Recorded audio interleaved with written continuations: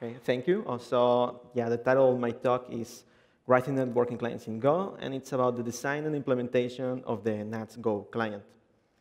And then, yeah, my name is Waldemar Quevedo, and you can find me on Twitter and WallyQS.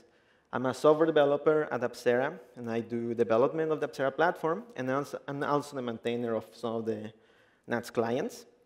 I have been using NATS-based systems for a while, originally by doing development and operations with Cloud Foundry, and these days with the Apsera platform that is also using NATS internally for communication among components. I use Go as for my daily programming. I really like the performance that we get out of using Go. So in this talk, first, I want to give a quick intro into what NAT is, the NATS project, and its protocol. Then we'll move on to making a deep dive into how the NATS Go client is implemented and working under the hood.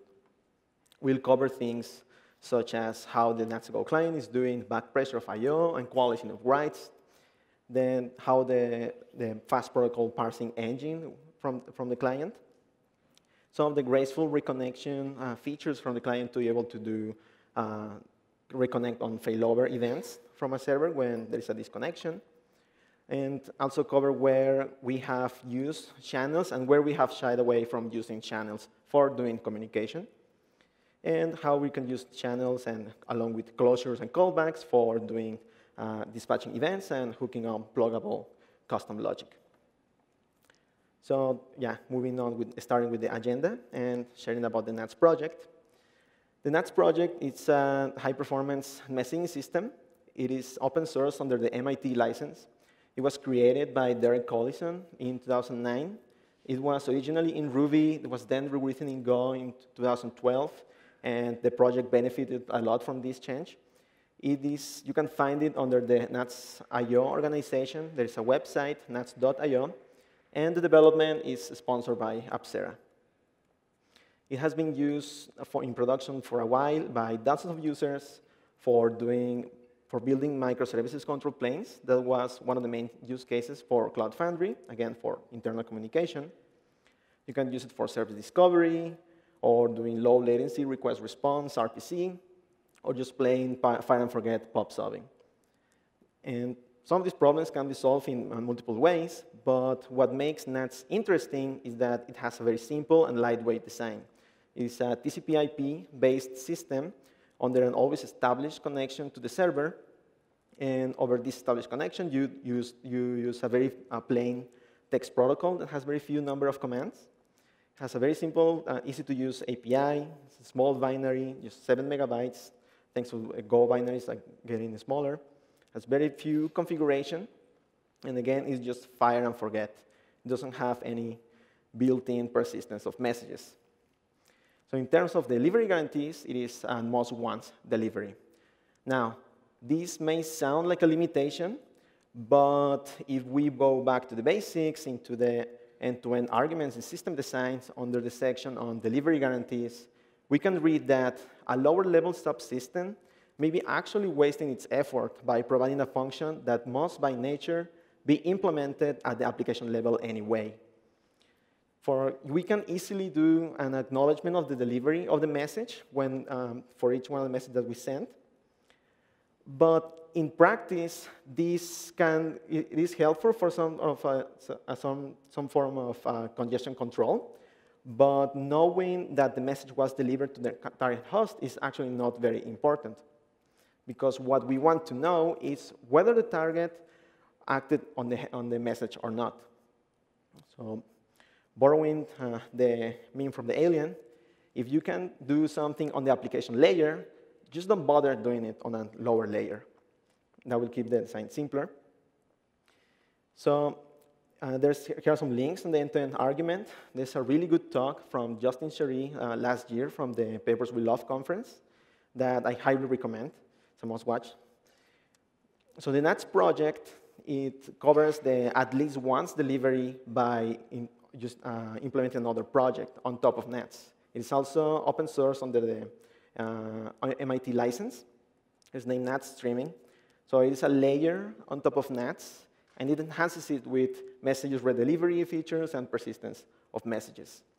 Again, you can find it under the NATS.io organization. It's the NATS streaming server, and it's getting fairly popular, increasingly popular these days. So continuing with the agenda, and the next thing I want to cover is the NATS protocol to show how simple it is. The NATS protocol has a very few number of commands. From the client to the server, we can publish messages, subscribe, unsubscribe, or we can connect. From the server, we can receive info strings telling us some metadata about how to handle the connection. We can receive messages or reporting some, it can report some errors to us. It can send OK when, to tell us that it has processed the command.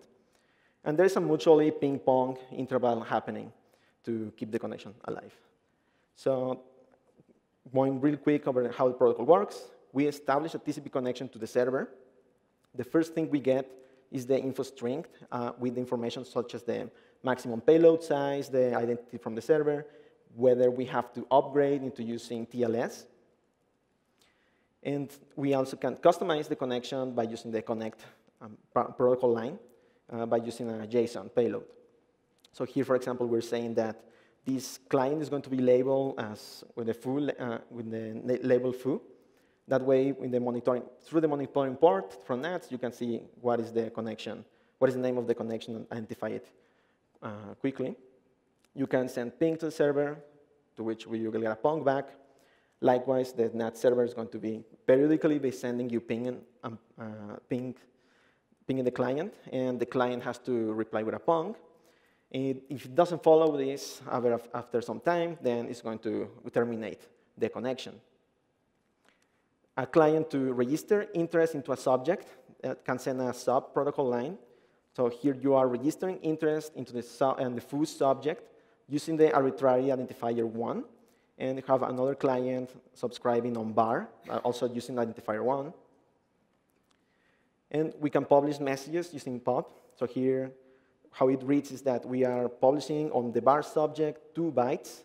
And after the control line, there's going to be, we're going to signal the server how many bytes it should be reading. So here is only 2 bytes saying hi. So that way, this other client is going to be receiving the message under the message protocol, then which is the subject, and on what is the identifier that it used when subscribing, and how many bytes it should read on this next line.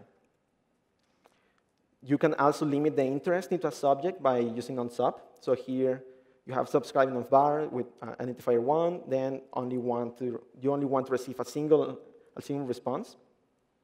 So that way, if someone publishes many payloads, then only one will be received to this client. And if you don't follow the protocol at any point of time, then the server is going to disconnect you after sending you the error, right? So this is a quick example of a telnet session. So it's one of the benefits from the plaintext protocol is that it's very easy to debug, and it's very easy to interact with manually if you're doing. It has a functionality for doing wildcards, so you can tap into the protocol and see all the messages that are being sent. So yeah, here we are publishing a message and unsubscribing after 1, then not following the protocol, we get disconnected. Now, starting to go into the internals from the client, the first thing I want to cover is the internal I/O engine. I'll talk about how the optimized flushing works, and the fast protocol parsing engine that's working under the hood. So the NATS client, it's built around a couple of Go routines, which are cooperating to doing the read and write from the socket and dispatching the messages and publishes asynchronously. We'll call them the reader loop and the flusher loop. And when you are in the connected state into to the server, we ensure that at any point in time, there's only going to be a couple of Go routines working. So we use a wait group as soon as we connect and wait for them to stop running whenever we get a disconnection. And the overall picture of how this works, it's sort of like this. You have the flusher loop that is using an underlying buffer writer, and is going to be sending the commands to the server. And from the other side, we have the reader loop that is going to be ingesting those, gathering those bytes, and feeding them into the parsing loop. And it is very important that we do this in a performant way, as from the server, if we don't read within 2 seconds the bytes that it's trying to send to us, then it's going to disconnect us because of being a slow consumer. Internally, how the flushing mechanism works is by using a buffer channel. So the buffer channel is being used to do coalescing of the writes when we want to make a publish. So that it is a Go routine that is going to be waiting to be signaled to execute the flush only when there is some pending data. So whenever we publish, here, let's say we are publishing onto some subject, and when we publish, we make a write into the underlying buffer writer. And then if there is no pending flush here, we are going to be signaling with the empty struct that we want to schedule a flush to the server. So using the buffer channel helps into adding some back pressure to the client so that we not just spend all the time doing writing into the socket. And because it is a buffer channel, then eventually it will get to the point that we can still write into the buffer writer, and but everything, and yeah, the flusher will be responsible of eventually flushing everything. For the reader side of things, it is implemented zero allocation parser. So it is using a stack-based buffer to make it performant. So this Go routine is going to be continually trying to gather bytes from the server, and is going to be feeding all the bytes that it has received from the server and into the parser. Then the parser is, although the NAT server protocol it's fairly simple, the Go client implementation it's fairly sophisticated. So it goes to byte per byte, and it changes the state for the parser. So it tries to optimize so that it's done in a very performant way. It has handling of the split buffers scenarios in case one of the protocol lines it has not read the full control line. Then it is going to be allocating. It's going to be buffering, and for that in the next read we receive the whole payload. Yeah, so this is all the states that the protocol has. For the Go, this is what we have found that is the most performant. For when you're implementing the protocol in other languages, using, for example, regular expression has turned out to be faster. But this is really what make the Go client gain more performance. So all of this internal engine is working asynchronously. So whenever we publish and subscribe, send a publish and subscribe in the client, we never block.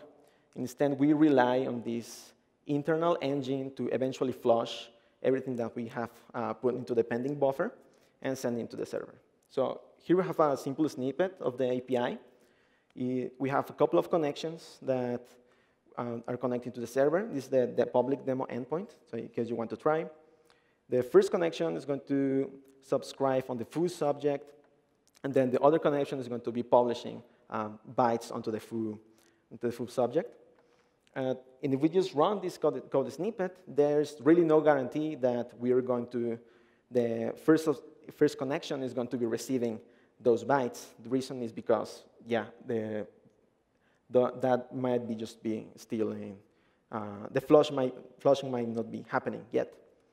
And this is a very frequently asked question for new users into the project, because if something happens, if everything is happening asynchronously, then how can I ensure that that everything that I have sent has been processed by the server? So how can I continue to be programmed synchronously? The way you can ensure ordering into your here is by leveraging the protocol and using a ping and pong. So the NAT server gives us the guarantee that anything that we publish anything that we write and send to the server is going to be processed in the same order. So we do have the guaranteed ordering there. So this means that we can continue to use the ping pong interval so that whenever we are done sending a number of protocol payloads, we schedule a ping and then wait for the pong reply to be sent by the server. So in this example, we have the flusher that is going to, let's say we have a sub, then schedule the ping to be sent. We're going to wait for the pong to be received from the client, and that means that anything else that has been published will be received. This technique, we call it the NATS flush, and what it does under the hood is it makes a buffer, it forces a flush on the buffer writer after writing the ping, and it does the server round trip for us. So here we have the NATS connect, a couple of connections. In the same example, we will make a subscribe on the foo subject. We make the flush in the first connection so that we ensure that the subscription has been processed by the server. And then in the other connection, if we publish, then we guarantee to be receiving those bytes. Internally, how this works is we, again, use an array of unbuffered channels per each one of the pending replies. So that's how they become represented. Then for each one of the pending flushes, we're going to be appending a channel into the array of pongs, of pending pongs. And in the flush API, that's flush API, what we do is we have a timer that is going to fire in case we don't receive the pong within the deadline. And then it's responsibility of the parser to gather bytes from the pong and get the receive, and basically pop one of the pending pongs and make a signal to the client flush that we have received the pong, so we can continue sequentially, and it's going to be everything working asynchronously. Next thing is I want to cover is the connecting and graceful reconnection capabilities. So for customizing the connection for NATS, we use I think it's a very popular pattern, the function and option patterns. And we have this at the bottom, there's the blog post from Dave Cheney. And so this is very useful to keep the API simple and then just continue to extend the features on the client. So yeah, it takes a variadic number of options. So you can use it to, for example, set the credentials for the rest that are going to be sent by the client on connect. So yeah, we're passing the user info here in the example to connect, and we can set the user and the credentials for this user. We can also customize TLS and set in the client certificates or the root CAs. And at any point of time, the client is going to be in one of these states. So the philosophy of NATS is that it is meant to give you a dial tone to communicate with anyone in the system. So we always want to be in the connected state. Again, there is a single established connection to the server. But in case there is a failover, we need to gracefully handle the disconnection, reconnection, and then flushing from the internal buffers. And so yeah, there's some machinery for handling that. And that makes the user from the library continue to doing transparently publishings and subscribes, and then the client basically will do the flushes. Eventually, it will flush for you. So we start from the connecting state, which is where we get the initial info, and we can start the TLS at that moment. We can then connect, and in case we need to authenticate, and we once again make a ping here, and that way we guarantee that the connect that we have sent earlier is going to be processed earlier before any other commands that we are going to be sending. While we are in the connected state, in case we're using the cluster topology from the server, and there are new servers joining, then the client will be able to reconfigure itself to know where are the endpoints from new servers and be aware of the whole cluster topology. So in case the one that is connected against to right now, there is a failure, then it's going to pick another server within the pool, get into the disconnected state, and try to eventually reconnect to one of them. We can, at any point of time, we can explicitly call close into the connection, and that will make us reach the closed state.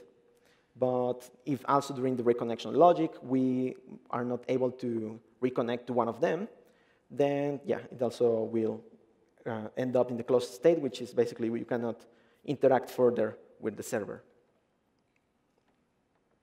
You can, by default, it is enabled, the reconnection logic, but again, by using the variadic connection, the variadic options on connect, you can customize, for example, how long to back off in between those reconnects, what is the maximum amount of times that you want to be reconnecting against a server.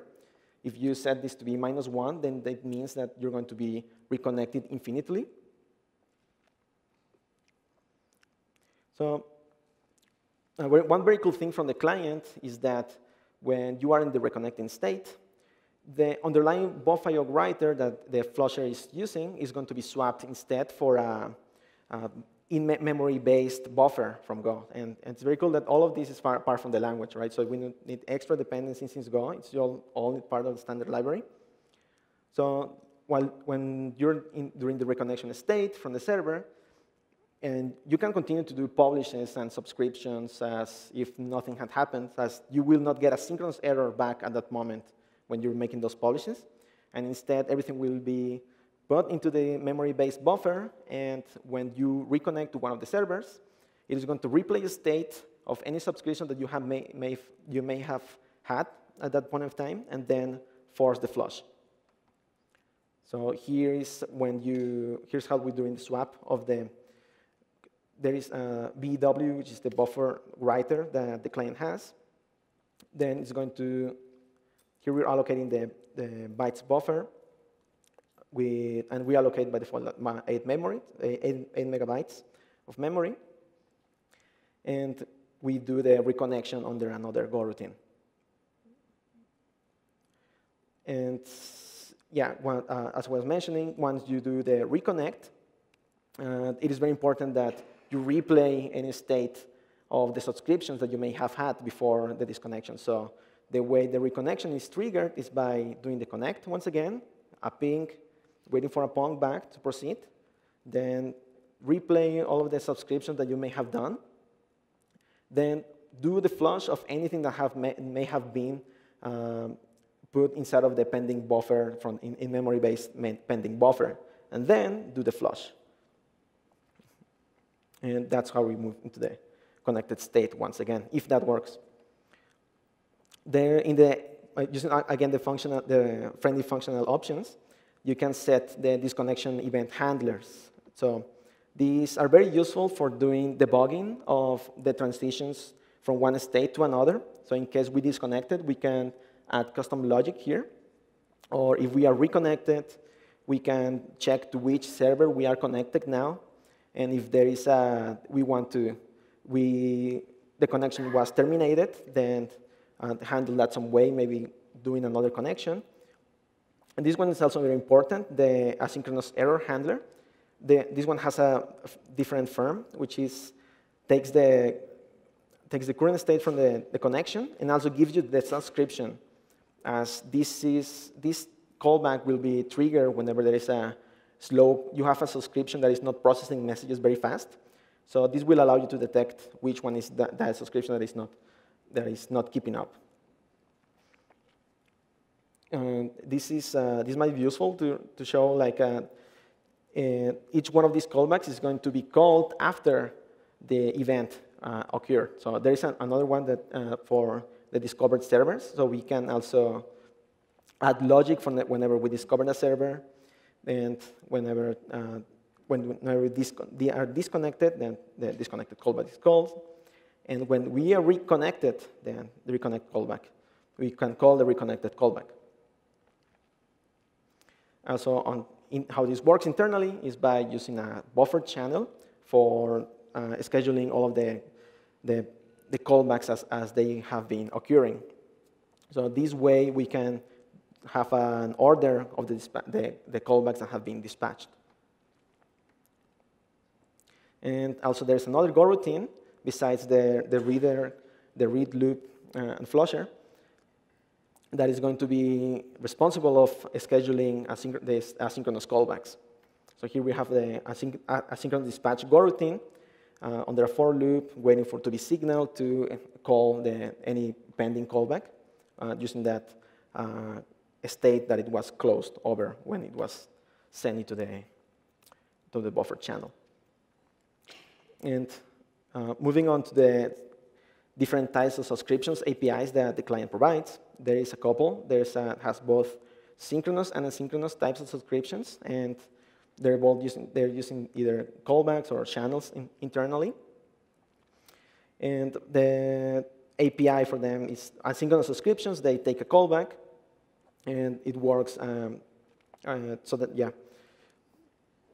So yeah, those are the asynchronous subscriptions. And then they also have the synchronous subscriptions that give you this iterator-like next message, so that you can wait and block for the next message until the deadline expires. There you also have the capability to just pass a buffer channel for the subscription, so that you can really manage however you want. Each one of these has a variation for a queue subscription, and they are pretty much the same. The only difference is that when you make a queue subscription, they are going to create a distribution group. So all of those that have been registering into this queue subscription, only one of them is going to be receiving a message. So that allows you to do load balancing, and it's going to be happening randomly. So first, the asynchronous subscription. Yeah, it takes a subject and a callback, and something very important to note here is that each one of the messages, as they have been read from the socket, parsed, and processed by the parser, they're going to be dispatched sequentially into the subscription. This means that,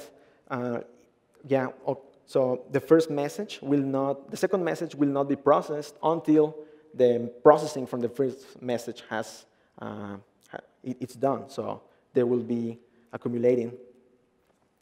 This means that it is potential. You could have some potential head-of-line blocking issues if you may run into these processing delays. Let's say you have an arbitrary time slip of 5 seconds into this callback, then the rest of the messages are going to be delayed by 5 seconds.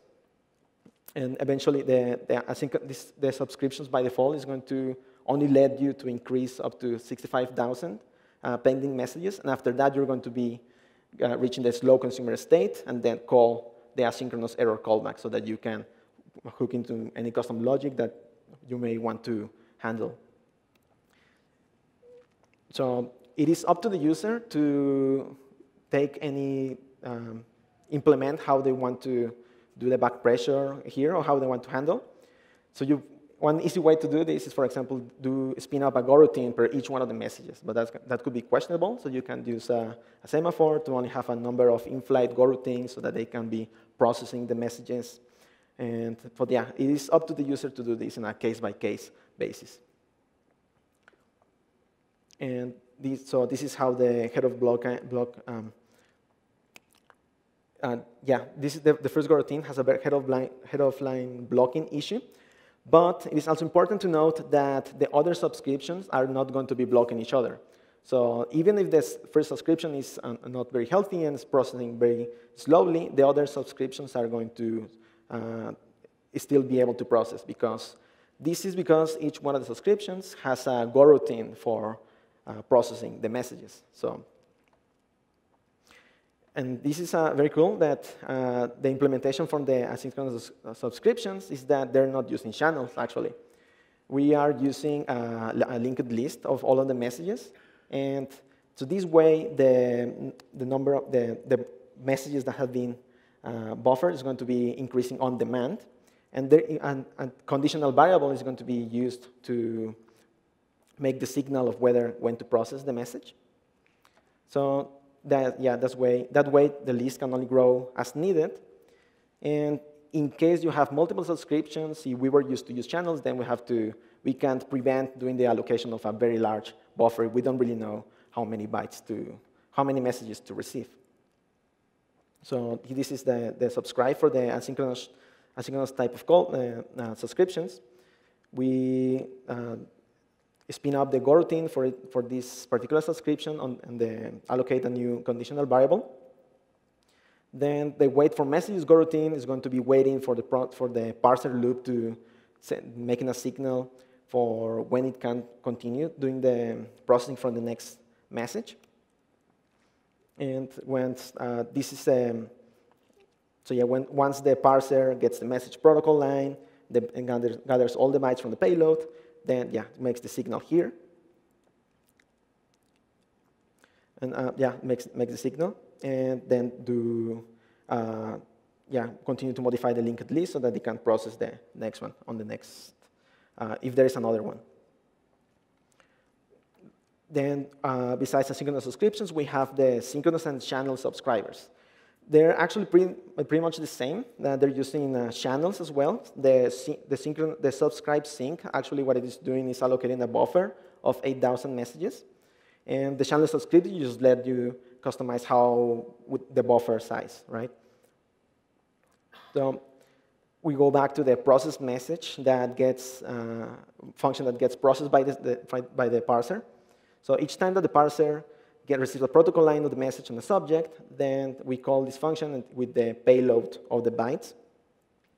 And here you can see they have, we already covered the asynchronous subscriptions case.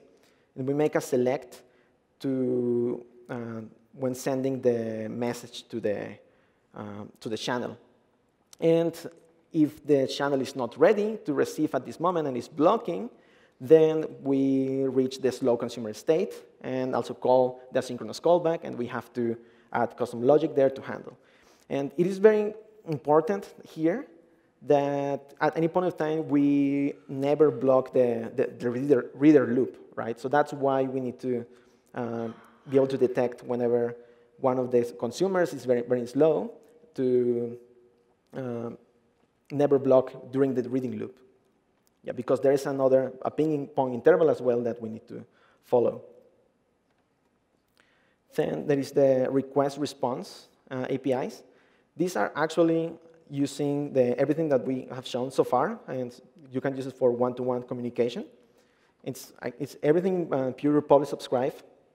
And it is, you can see the request for an API here. You can give it a subject, then the payload bytes, and a deadline, and then wait for a response. So this one blocks, unlike the publish and subscribe, the other ones. Protocol-wise, how it works is, the way the one-to-one communication works is by using ephemeral subscriptions. Here we have the requester making an ephemeral subscription and expressing the limited interest into the subject, telling it only wants a single reply, and we have the responder subscribing to the subscription that we will be sending a request to. Then the requester is going to send the broadcast on that help subject, tagging along the inbox that we want to use for the request, and then giving the number of payloads, the bytes that the server should read, in case here the payload is please. Once we publish this, then the responder is going to be receiving the message, it will notice that it was tagged with an inbox that we can use to reply back.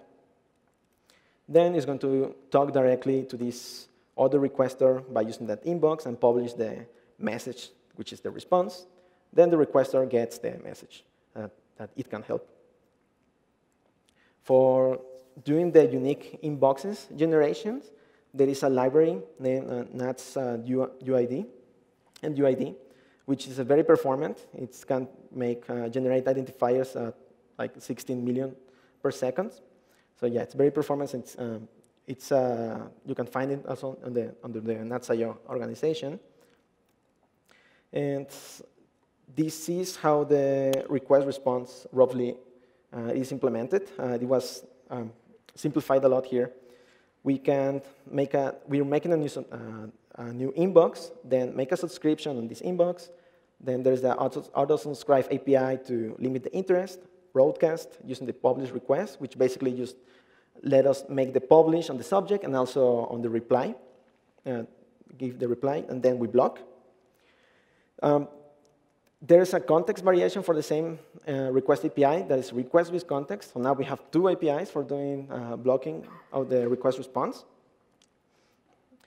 And actually, this is the classic way of doing the request response. As in the latest version of the server, we have there is a less chatty implementation of this. So instead of sending the onsub, now each one of the requesters is going to have a wildcard request, a subscription that is going to be reusing for each one of the requests that are going to be sending.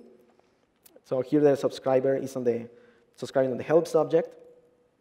We can, for each one of the requests that we want to make, there is no longer an onsub. We publish on the subject that we want to make the request, then tag along the wildcard subscription along with another segment, the inbox that we want to, that the responder can use to reply back directly. Then the responder is going to be receiving the message along with the longer variation of the inbox, and then it's going to be talking directly into the inbox. Then the original requester will be receiving the message. This is not really how it works right now in the client. So there is a lot was deleted, but essentially, yeah, there's another subscription, and then we try to craft these inboxes so that we can short circuit once we delete the first message, and then drop anything else that we have received. And also, there's a request with context variation of this new API. And you can activate at any time one of the which request response methodology you want to use. So now we have 4 APIs for request response. So here is for doing the initial subscription that is going to be handling all the requests. Use a sync once to ensure that it only really have one subscription handling all the request responses. And so going re-click on the performance from the client. So yeah, the end result of the current engine is that if you publish 10 million, right now you can publish around 10 million messages under a 1 byte payload.